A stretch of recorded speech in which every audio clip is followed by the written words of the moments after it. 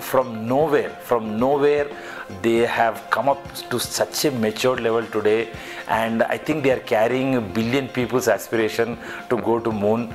I'm very impressed by what TeamIndus has achieved today as I'm speaking to you.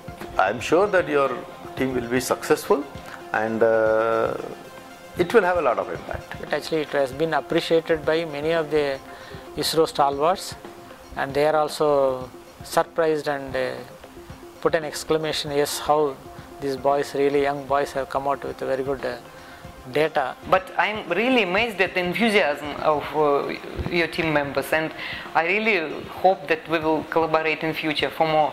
Well, we're hoping to be a part of TeamIndus, so we hope that everything works well, and we're looking forward to seeing the whole team on the moon.